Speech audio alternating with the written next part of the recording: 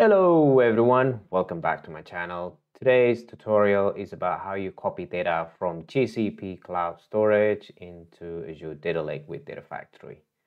If you're new to my channel, my name is Riz Ang and I make videos about data engineering and cloud, in particular Microsoft Azure. If you like contents like this, consider subscribing and I'll see you in a bit. Okay, before we start the demo, couple of prerequisites here. I have an account in Azure, so I have my Azure portal, I have a resource group, and also have a data factory. I also have a Google Cloud project that is been set up, and I have a storage bucket or GCP Cloud Storage bucket created already here, and within it, I've got a dummy text file, a CSV file that I'm going to use to copy from into Azure Data Lake. Now, I also, in my Azure, as you may see here, this is my resource group that I'm going to use to demonstrate this operation. I have a data factory and I'll also have a data lake ready to use. Within it, I'm just going to show you here that I've got Oracle access into it, and within the Storage Explorer, I have created a container called raw, and this is where I'm going to drop the file. Okay, so I'm going to assume that you already have a bit of knowledge about Azure, some knowledge about Azure Data Factory, Data Lake. If you don't, leave a comment below, happy to answer, or otherwise you can check my video up here. Back to the GCP Cloud Storage here, where I have my bucket and also a test file, CSV here, that I'm going to use as a dummy file. The first thing that you want to do is you want to have a service account in GCP to be used as an authentication to this bucket and the file. There are a couple of ways to do this. The first one is if you just type in service account, it will take you to service account to the identity access management and admins here. You can go there and you can create a new service account there.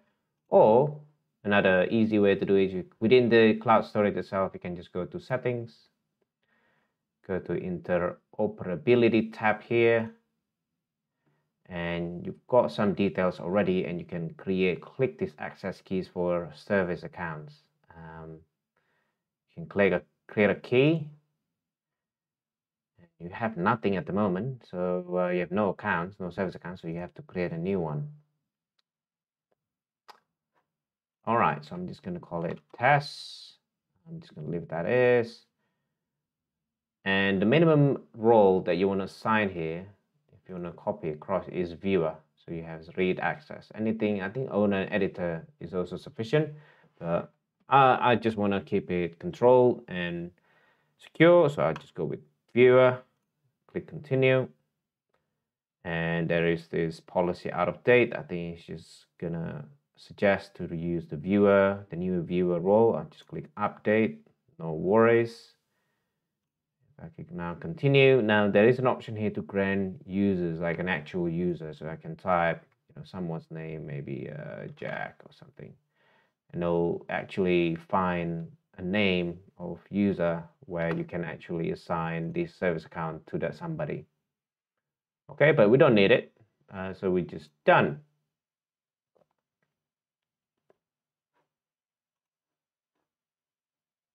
All right, so now we are given these details, the access key and the secret. Great, we've got what we need, and what we need to do now is go to Azure Data Factory, and I'll click manage and link service. I just click new, Google. Within here, I'm just going to name it, which I usually start with ls GCP storage, leave that blank, and this access key ID comes from here. The secret comes from there. The service URL is correct. is actually coming from that one, but Data Factory preload that for you. And you can obviously use Key Vault to store these details, but for this demo, I'm not going to cover that. And I just click Test Connection. Connection successful. Create. Voila, I've got a new link service here. From here, I'm going to create a new data set in my auto pipeline. New data set, and I'm just going to find Google.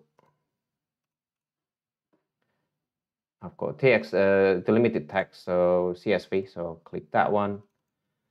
And then usually I just go with GCP storage CSV. This is just how I normally name my data set. It's my naming convention. I just keep it empty at the moment. This video is not about parameterizing the dataset or anything like that, so I'm just gonna keep it very basic and static. So from here, I just click Browse. There you go. I can see the bucket, and I click my CSV file. Okay, and from here, I'm just gonna create a new pipeline. Do a simple copy. We'll choose that dataset. That as is, and then I will choose my data lake, which is this one, and I'll just use raw, maybe test.csv, and I'll just click debug. Just so you know, I have got a container named raw and in my data lake, and I'm just gonna drop something in here quickly. There you go, succeeded. And I think when I'm in here, if I click refresh, I've got my CSV file that is sourced from Google Cloud Storage. To close, that's it. My video tutorial today on how you copy data from Google Cloud Storage into Azure Data Lake with Data Factory using Service Account. Very simple, very basic. I hope you learned something from this tutorial. If you have questions, leave a comment down below. If you like contents like this, consider subscribe to my channel. You know, always press like to that blue button as well. With that, I'm out.